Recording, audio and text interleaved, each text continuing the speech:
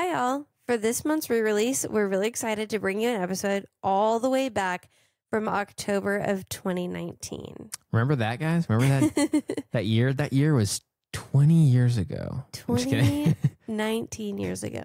So the episode that we're bringing to you is on theme with Botox because the thing we're talking about is the #1 defender against photoaging and wrinkles. That's right. You guessed it. It's salted butter. No, it's sunscreen. You should be wearing it every day. And if you're curious, while you're putting it on every day to protect your skin, this episode is all about the chemistry behind how it does so. So it's very related and it's super cool. And if you hadn't heard it, then you definitely should listen to it. And then next week, we'll be back with a brand spanking new chemistry lesson episode for you guys. One that I'm excited about. For a change. For a change. All right. Happy listening.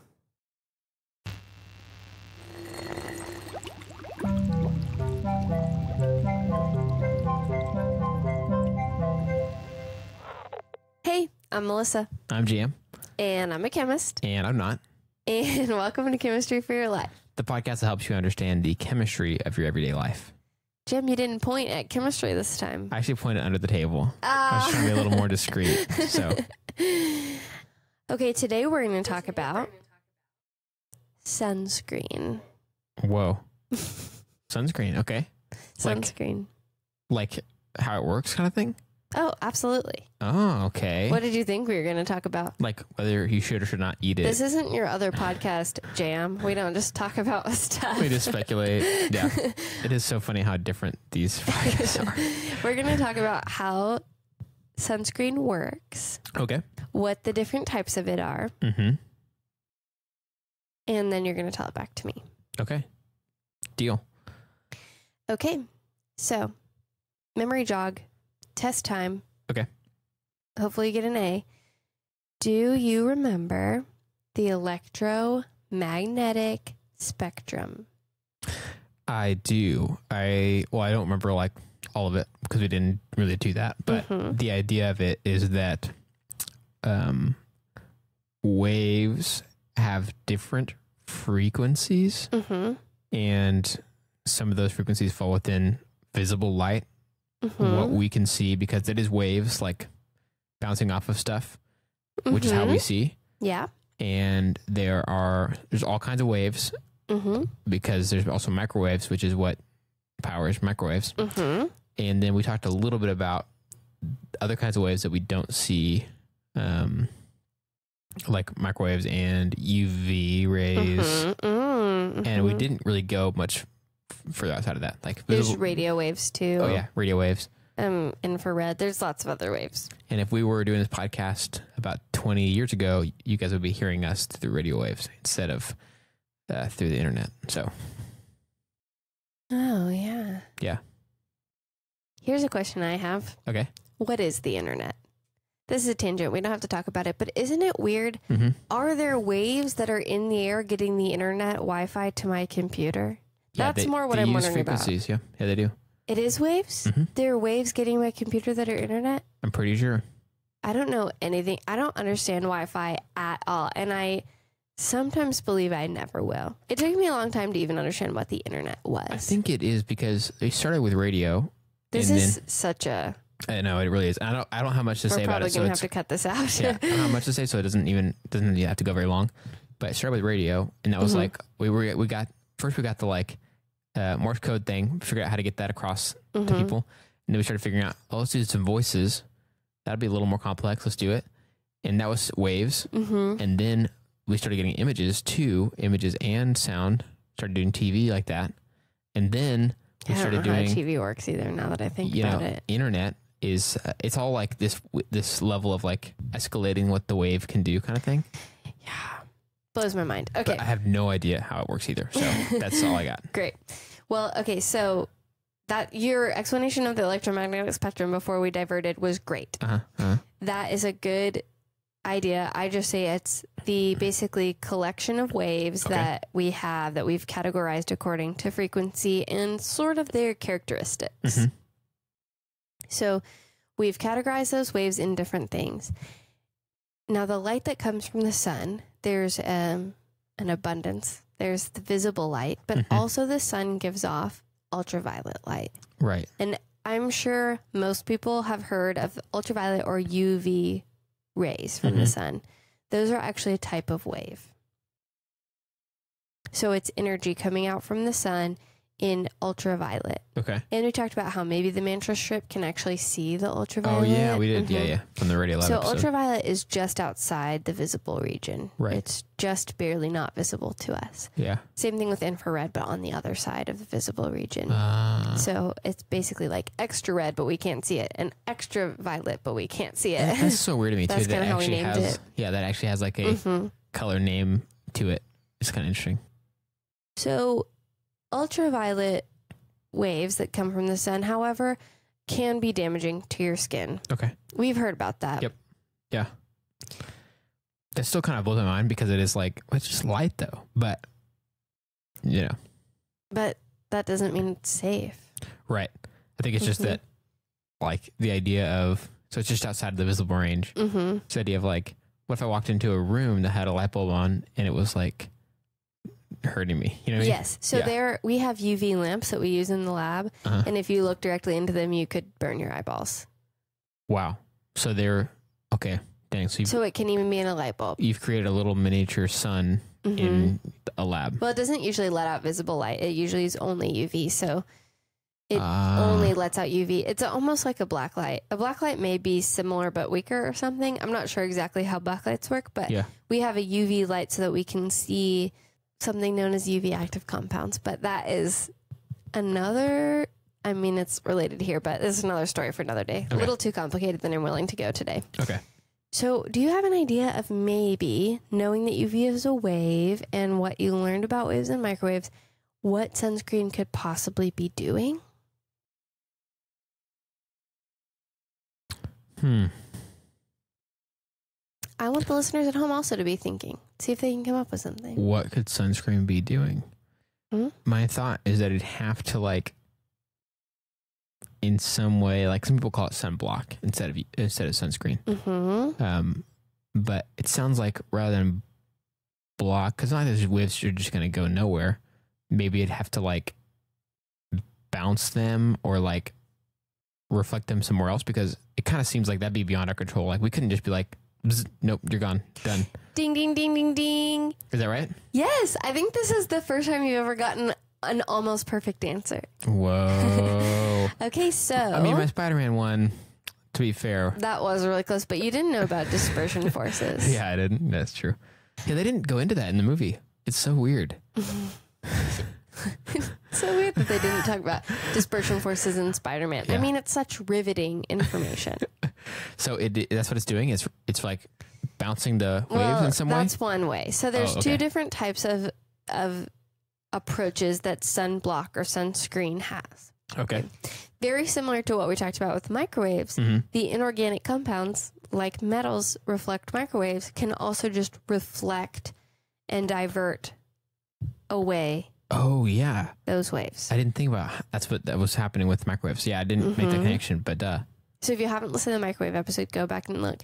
Yeah. So basically the waves come in and hit something that is impenetrable to them, and it reflects them away. That's pretty crazy. How is a cream impenetrable to them? It has inorganic compounds in it. So you're basically spreading around. I think the major compound used in that is called titanium dioxide. Okay. Which is basically an inorganic compound with titanium and 2 oxygen. And it actually is white. And that's interesting. why we've got the sun blocking sunscreen here. Huh. So that's one way that sunscreen works. Okay. It's doing exactly what you said. It's taking in those waves and blocking them, keeping them, like Captain America's shield. Oh, yeah. Nice. Okay. Yeah. They hit it and it just goes off of it. Boing, like. Yes, exactly. Okay. So that's one type. The other type is, this is a fun one, and we are definitely going to talk about this again when we talk about solar panels. Okay. The other type has organic compounds. This is the kind I already knew about before I started researching. Or because I'm an organic chemist. Uh-huh. It has organic chemist. It has organic chemist.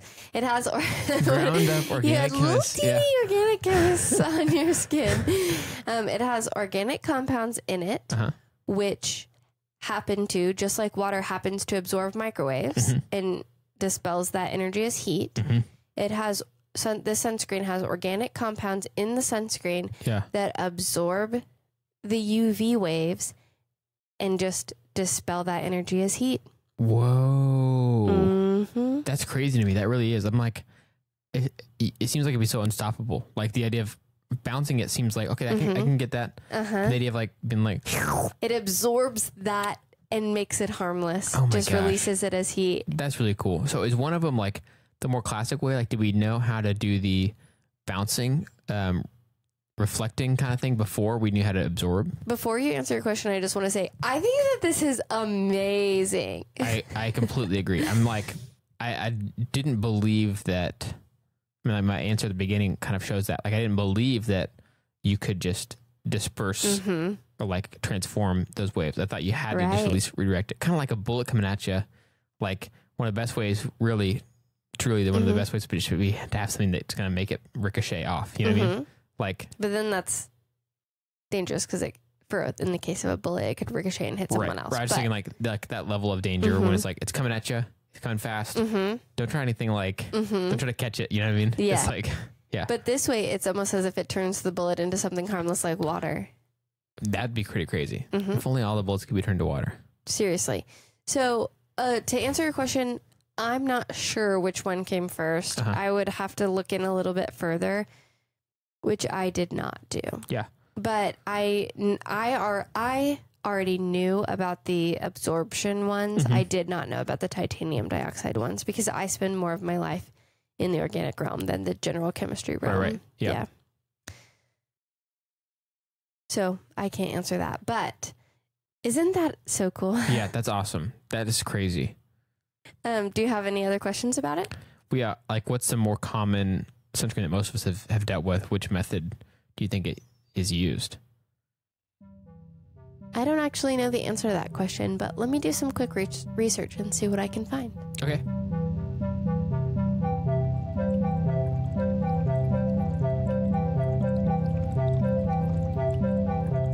Okay, are you ready? Okay, so after some research, I did not find which one was most common, but I did find that sunscreen, according to the American Academy of Dermatology, sunscreen is regulated by the FDA. Okay. And it seems that at this time, all the sunscreen that's legally sold in the United States is regulated and should be safe. Okay. So I don't know which one is most common. There's not a lot of information on that, but it does seem that it's all safe. Okay. So it said the most common ones are the ones that have titanium dioxide and zinc oxide? No, that said the ones that are safe, most generally recognized as safe and effective. Have that. Okay. So they're like the blocking kind. So those would be the refracting kind. Yeah, but then it says that two other ingredients that are not safe are some chemical ones, but those aren't the only chemical options. Yeah, okay. Got it. So even though we don't know which one's the most common, I can't find any reliable source that tells me that at this time. Yeah. I could maybe just pull up a bunch of nutrition labels. Do they have, what are those called? Chemical labels on the back and see, but that information does not appear to be readily available to me. But if there is someone who knows, please let me know. Yeah, that'd be awesome. And a little aside, some sunscreen is not good for the environment. So if we have any biologists out there listening, please write in and tell us what you know about which sunscreens are safe for the environment. Yeah. Because we'd like to give a little PSA about that. Yeah. Okay, so before I do want to say one more thing, but before I do that, do you have any more questions about sunscreen and how it works? So it's basically like, not really a question. I think I do want to check to make sure I'm understanding, but we can do that at the time when you want to do that. let me tell you this one more thing. So the UV range is broken up into UVA and UVB. Okay. The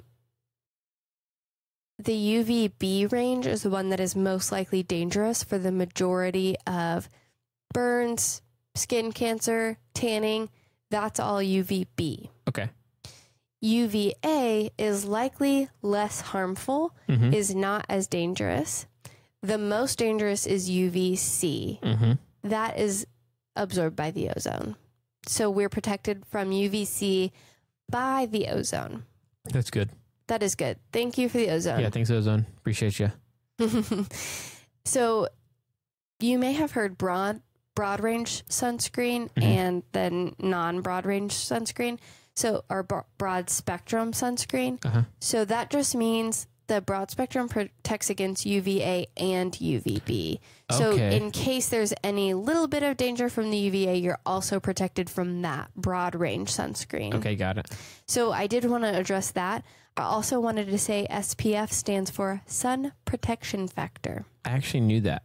You did? Wow. I only knew that because I think it's one of those things that I like to know what acronyms are if I interact with them a lot. And it's one of those that's kind of cool to know because then everybody says SPF all the time and everybody knows like a little bit of like, oh, I'm looking for SPF, whatever. But they don't really know what they're actually asking because it's just like not knowing what $1 is, you know? Yeah. I want $10. And it's like, well, what's $1? It's like, well, do you know how they calculate SPF? No, I don't know that at all. So I you just knew learned what it was without learning what it really was. Yeah, I just wanted to know what the acronym meant. So, well, I'll say this. SPF is the amount of sun that is allowed through. So say you have 100% of sun hitting your skin. If you have SPF 15, that means 1/15 of that sun is able to get through your skin. If you have SPF 30, it's 1/30th. SPF 100, it's 1/100th. So it's the bottom part of the fraction, basically. 1/15th, 1/30th, 1/50th, or whatever. Yes. Oh, interesting. Oh, I did also want to say there could be some, even though it might not be dangerous for sunburn and sunscreen, for UVA can cause some skin aging, like wrinkles and making your skin look more long-term damaged rather than tanning and burning. Right. And cancer, it would just be aging and wrinkles. So it's useful to have broad range sunscreen, broad spectrum sunscreen. Only if you believe there's something wrong with wrinkles, which there is not. Jim has really good ideas about beauty and what makes someone beautiful, but also damage to your skin isn't great. So sunscreen's probably good broad range, even not to protect against wrinkles, but just invisible damage that you can't see right away. Definitely take care of yourself. Definitely take care of your skin. Okay, so that's it. Okay. That is how sunscreen works. Okay, I think I get it. Okay. Ready? I'm ready. So, just like we talked about in microwaves, when you put metal in a microwave, it does not it's not like affected by the waves in the same way. It bounces them off. And so it's like, you're not getting in here, waves. All right, I'm a fork. You can't mess with me. So what we're doing when we put on... I'm a fork. Come at me. So what we're doing when we put on sunscreen is we're putting on a cream made up of, not exactly, but basically made up of a lot of little pieces of metal, or most commonly titanium dioxide. Yeah, which is a salt. It's a metal compound. Okay. Yeah, it's a metal plus a non-metal, so it's likely an ionic compound or a salt. The benefit being that it has it retains that same ability to not to reflect the UV, the waves, just like we see when it does that with microwaves. Yes. So it's not exactly the same, but it's very, very similar. Right. We don't want our skin sparking like that. Would not be good. But the idea that it can be not affected by the waves. And so we're spreading this, basically this super thin layer of metal all over our bodies. Of a metal compound. Metal compound salt. It sounds pretty cool to say it's a thin layer of metal. Though. But metal compound salt thing or whatever. And when we do that, especially if we do it the right way and we do it thoroughly, then it reflects or bounces off all the UV. That's right. And keeps it from damaging our skin, especially if it's broad spectrum, then it means it will help to bounce off all kinds, all the types of UV that could hurt us, which is like, that's crazy. And I'm sure there's a lot more at this below the surface to like talk about there or something like that if we wanted to get like crazy into the weeds. Yeah, you could talk about like Johnson, why they absorb what they absorb, but that's very in depth. I didn't learn that till much later on. And it's already simple enough just to relate it to like, hey, you know how this works in a microwave? Imagine it kind of doing the same thing on your skin. Right. It's like, oh yeah, that's great. And thankful that we have things like that. Well, you only explained one type of sunscreen though. What's the other kind? The other kind absorbs the UV waves, correct? And like transforms them. Yes. You said into heat, right? Yeah. Basically, it absorbs them, and then the molecules have added energy, and that releases as heat. Yeah. Basically, the like if molecules are excited, that's pretty much heat. And if you're out in the sun trying to not get sunburned, you're already around heat anyways. You probably like wouldn't even really notice it. Oh yeah. So that's pretty crazy that can actually transform the waves and like render them, like disarm them basically. Amazing. Yeah. So man, that's crazy. And that's it. That's how sunscreen works. Did I get it? You got it. You got it perfectly right. And I think that this is a really fun one, and it's pretty easy to understand. Yeah. And it's so amazing to me that people figured this out and thought through it. You know, something I saw the other day on the internet was like a question on Reddit, and it asked like, what's something that if it was called something else, people might actually take it seriously? And somebody said, what if a sunburn was instead called like radiation damage or something like that? They had a few different words. Radiation poisoning. Yeah, something like that. A few different words. Pre-cancer. Yeah. To describe what it is instead of just sunburn, because it kind of sounds a little bit like, oh yeah, I just got a little burn, like just like touching a hot stove. You're like, oh yeah, you know, it'll go away. But the idea of talking about like if you called it something that gave a little more weight to its actual potential effect, right? How people might take it more seriously. So I've been thinking about that ever since I read that. So it's kind of cool to learn about this now. Yay, I'm so glad. I'm so glad that you found it enjoyable and beneficial and it fit in with what you were doing. Yeah. Already. Well, and on that note of things making us happy, what has made you happy this week?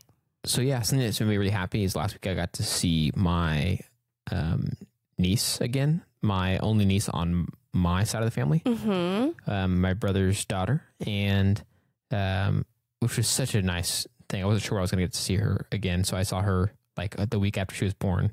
Yeah. And then now it's been, I think, 2 months almost exactly.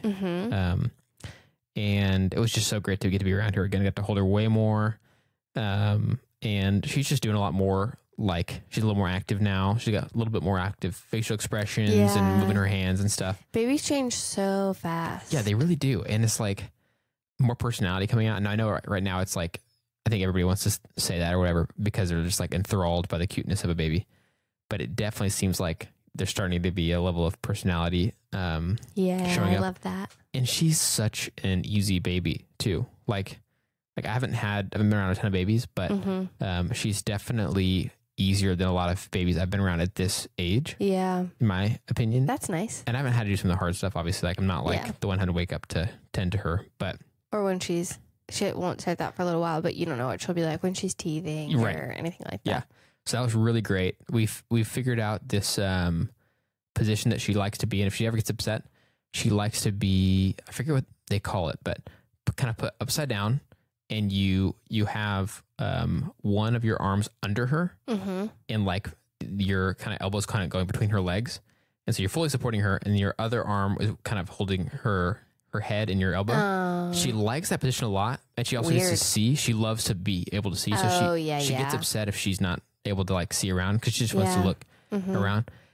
But she also likes that position for some reason. I think because it feels kind of like she's not being held. She's independent. Yeah, she's like kind of hovering out there. She's fully secure, but she doesn't feel like she's being like this. Like it's crazy that bunched up that babies have preferences like that. Yeah, there are babies who like every baby I've ever been around has liked to be held one way or another way. Yeah, yeah. And so it's just interesting that they have preferences that quickly. Well, my mom said that that's like one that she uses with us babies, when us when we were kids. And when she's had friends and stuff like that, so she kind of uses it as like a secret weapon. Like, oh, this baby's upset. Try this way.